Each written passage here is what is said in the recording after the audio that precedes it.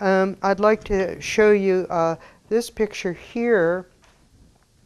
This picture is not finished, but this is going to be a life-size cutout of Matt and his wife Henrietta, which everyone called Rita.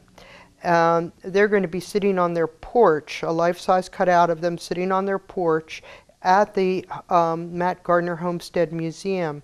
And you can see that Henrietta is shelling peas and Matt is reading his Bible. He taught himself how to read, and he taught many, many people how to read.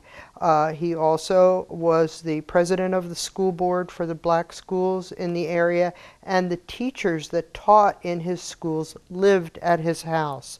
So he was a perfect role model for family values and education.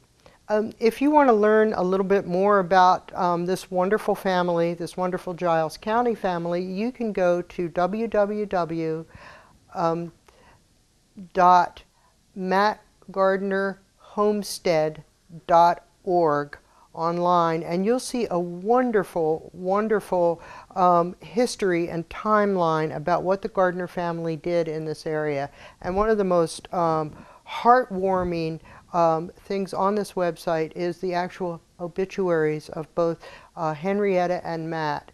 And when you read that, you start to understand how beloved these people were.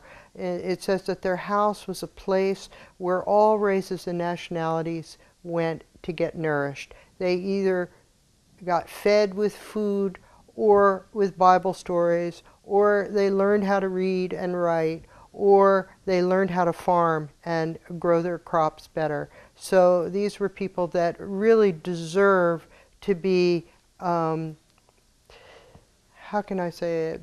They deserve to be known by everyone, especially the children.